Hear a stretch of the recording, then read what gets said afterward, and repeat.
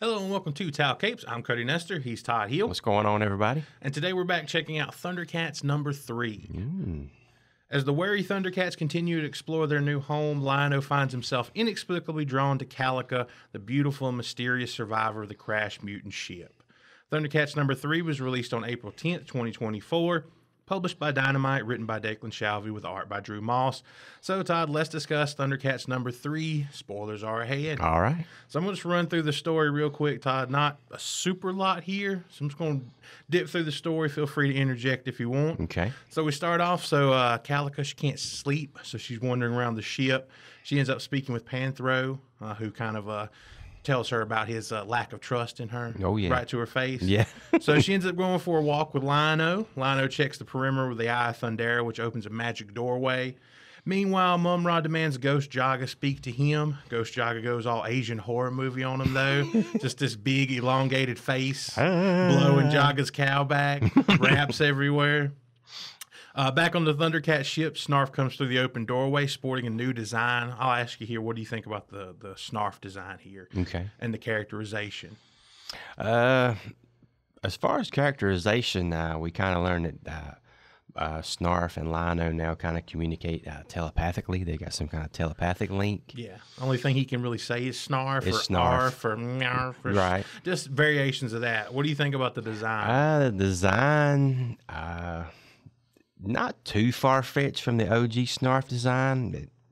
It may have to grow on me. I don't hate it. Like, Right. I don't hate it. I don't dislike it. I Right. think it's fine. I think it's different. I think the characterization of making Snarf like telepathically communicate with Lion-O is probably the smart thing to do. Yeah, And for this day and age, And yeah. it leads him to be probably way less annoying than he was in the original Gotcha. 80s show. Gotcha. Lion-O. Well, that's now in Lion-O's head. So Yeah, exactly. Poor Lion-O. Poor bastard. Poor bastard. So Snarf ends up coming through the open doorway that the Eye of Thundera opened. Snarf was appointed Lion-O's protector as a cub. He and Lion-O share a bond and communicate telepathically, as we mentioned. No one else can hear Snarf, or can they, Todd? There's a little hint that Calica might actually Calica, I think have it- indeed a little, yeah. heard Snarf a little bit. Mm-hmm. Snarf tells Lion-O he was tasked as the guardian of the chamber 2 months prior to by Lion-O's father Claudius, a chamber containing the treasures of Thundera. Chitara finds this impossible as they escaped the destruction of Thundera years ago. In our C story, I would call it, Slide keeps getting captured and spit roasted over an open fire. This happens multiple times, by the way. Yeah. Our last reveal of the book here, we'll go ahead and spoil and get the C story out of the way. The reveal is Monkeyan and his minions. Yes. So we're finally bringing Monkeyan into the story time. The Thundercats leave the chamber, and Lion-O discovers Panthro instructs Calica not to enter because he doesn't trust her. Panthro tells Lion-O he's pussy whipped and punches him in the face. Chitara steps in and challenges Panthro to a Thunder Duel. Coincidentally, I challenged my toilet to a Thunder Duel after I eat Taco Bell, Todd. Taco Bell, live Moss. I didn't know we had sponsorship. We don't. Or do we? It's a freebie for Taco Bell. So Chitara has to beat Panthro's ass for disrespecting Lion-O, since Lion-O is forbidden from striking those he commands. Panthro ruins his only advantage by destroying the ceremonial garb that reduced Chitara's speed. After this, Chitara makes quick work of Panthro.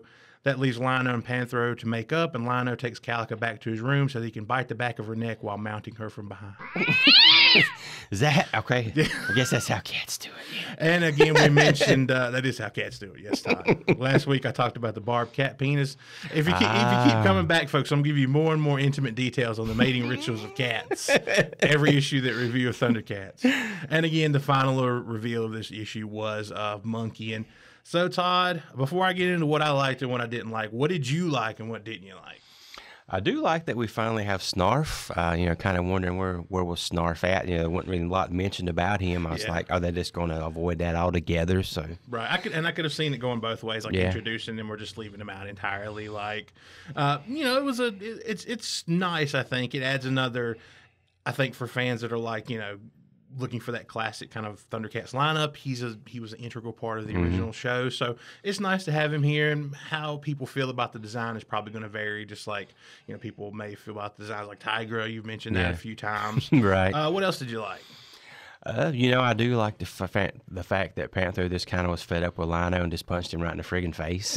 Yeah, that's probably my biggest thing that I liked is kind of the building of the lore that you get a little bit with the Thundercats. So like kind of the explanation of like the rituals of royalty, and you kind of contrast that against like Calica kind of contrast that against how she grew up, Right. Seeing Chitara and Panthro don this ceremonial garb. Lino can't strike Panthro because he's a subordinate of him, so Chitara has to step in to make sure that shit gets squashed real quick. You can't have somebody like disrespecting Lino. The Thunder Duel. Yeah, the Thunder Duel. So, like, I thought all that was actually kind of interesting world building and stuff. Again, Snarf, we got Monkey, and it's nice to have another kind of villain besides Mumm-Ra, who's done nothing to this point other than talk to Ghost Jaga. And then you have Slythe, who had kind of got defeated, sent on his way. Then he fought a Cyclops octopus, and now he's just like really just like getting one over on him by again getting captured multiple times, and spit roasted over an open fire. Anything else that you liked? Anything else to draw on here? I mean, honestly, that's about it. I mean, as far as Calica's story, you don't really get a lot more from her other than, Panther just distrusts her. It leads to kind of a rift between him and Lino, which, of course, the Thunder Duel sorts that out. Yeah, the only other thing you really get with her is that she kind of mentions that she's having trouble sleeping. It's like she feels like she's being watched. Yeah. So maybe she's not so much a Mumm-Ra scent. Maybe they're setting her up that maybe she's a puppet of Mumm-Ra. Like she's unknowingly kind of the red herring here a little bit. But yeah, you don't get much to drive that story. I do like the introduction of like a secret magical Thunderian room of treasures. Yeah, it was pretty cool. It adds another layer of like to the story and like what's going on, especially with like them mentioning that Claudius tasked Snarf to watch this room like 2 months ago. Is it like some kind of time dilation thing? Is it in actuality, it's 2 months to Snarf, but years for them? It adds another layer here. What about what you didn't like? Everything else. Well, it's not that I disliked anything or that I just out and out hated anything. It's just, I think all of these issues so far, these first three, has been a little bit of a slow burn for me. And I understand you've got to, Thundercats is a well-known property, but they're doing their own thing and they're doing their own little bit of world building. And you got to take a little bit of time to set that stuff up. But I guess maybe I want things to be popping a little bit more. There's no action. Again, here's the issue. Issue 1, you have a small fight with Lino and Slythe.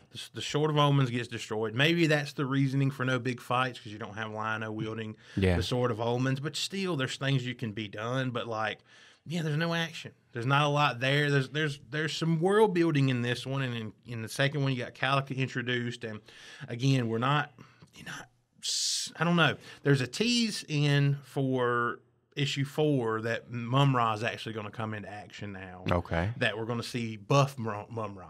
Buff-Ra, if you will. Buff-Ra, if you will. The ever-living. Yeah, the ever-living version of Mumm-Ra. So we might actually get some action in issue 4, but it's been very action light so far.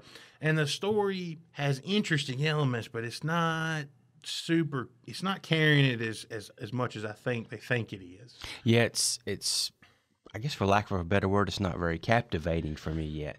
It's setting up some good little points and threads here and there, and some of the world building they do, I will agree, it's good, but it's just not, I don't know, it ain't hitting home yet. It's lacking punch. Again, you get that last panel of issue 2. Oh, is Calica, a Mumm-Ra simp? Is she like there as kind of like a saboteur? Yeah. Or something to do with Mumm-Ra? And then here we go, a whole nother issue without pulling at that thread anymore. Here we go, a whole nother issue without resolving or doing anything more about what's going to go on with the Sword of Omens. It's just going to be shattered forever. What's this Mumm-Ra Jaga connection? You don't get any more. This time Jaga's just like got his back turned and again turns into like a Korean horror film on it, but like you don't really get anything else like pulling that string anymore. So like we're a little bit spinning our wheels here.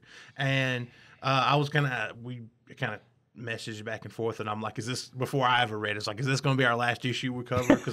And you were kind of like, I don't know, we'll see how you like it. Right. I think I'm in for one more at least. Let's go one more. Because I got the little tease in the last page, not the next actual panel, but like, here's the solicitations to come in the back of the book, and it's like Mumm-Ra the Ever Living, and I'm like, all right, give me some action, and maybe give me something to grasp onto here, because I'm really grasping at straws a little bit. Even though I like the world building, I like the lore, that you're kind of adding to it. You're not giving me much else to like there, and some of the stuff you're setting up is too much of a slow burn right now. Yeah.